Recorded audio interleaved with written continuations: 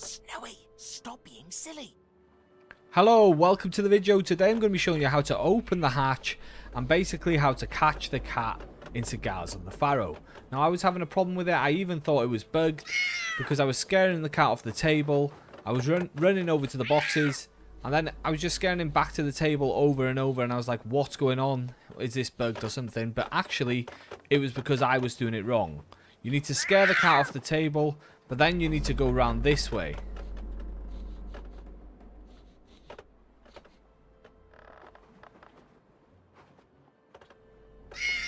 And that's the way you carry on. You need to scare the cat from this angle and then you can carry on the mission. Anyway, let's finish this one off.